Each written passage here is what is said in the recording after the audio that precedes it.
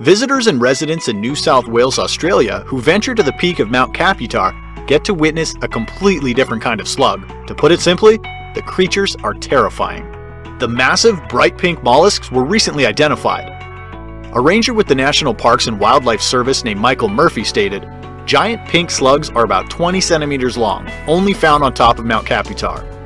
On a good morning, you can walk around and see hundreds of them, but only in that one area. As bright pink as you can imagine, that's how pink they are." He claimed that the mountaintop environment is pristine for the slugs, giving them plenty of mold and moss to feed on due to the ample damp forestry. This particular area is known to have some other creepy crawlers. Numerous cannibalistic snails also reside on the mountaintop.